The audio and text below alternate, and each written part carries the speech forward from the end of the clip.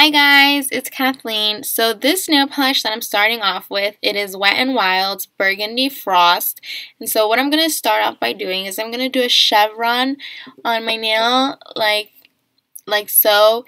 And I'm just going to add one coat and I'm going to do it on my index finger and on my pinky.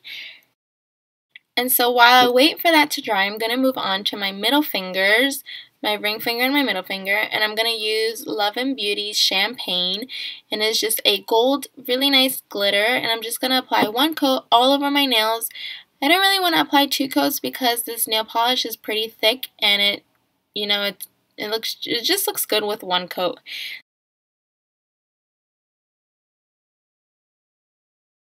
Once my chevrons are dry, I'm going to go over with that champagne color and I'm going to do like a second layer, and I'm going to leave a little of the burgundy so you can see that it's there, and then I'm just going to add the champagne to the very tip, and so it's like a double chevron, and it looks perfect just like that.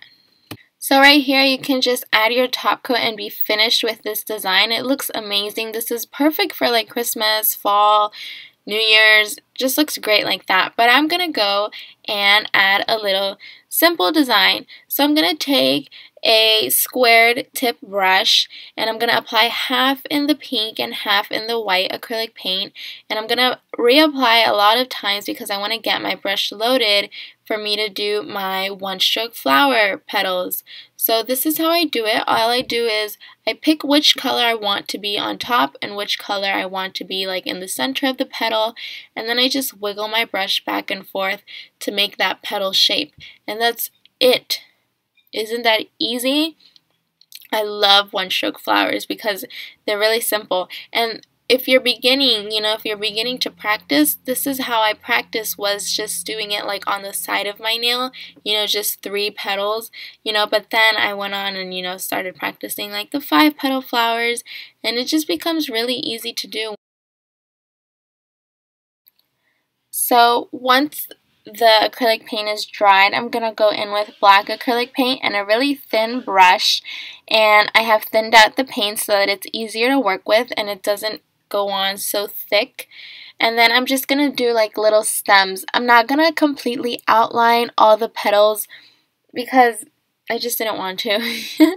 And so I'm just doing this. Oh, come on, you can't see it. Okay, there you go.